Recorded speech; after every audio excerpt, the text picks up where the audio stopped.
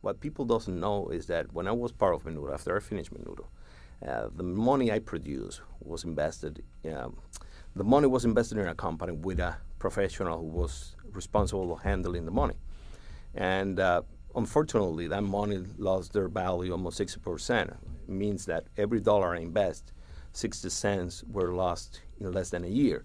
After 6 years, I recovered part of the money, but not completely. But I learned a lot from that case. Then, the intellectual curiosity to know about economics and finance. I went to study master in financial economics from Trinity College, and also I did a master's degree with concentration in finance. And it was a process, but take me years to understand how important it is to take control of our financial future.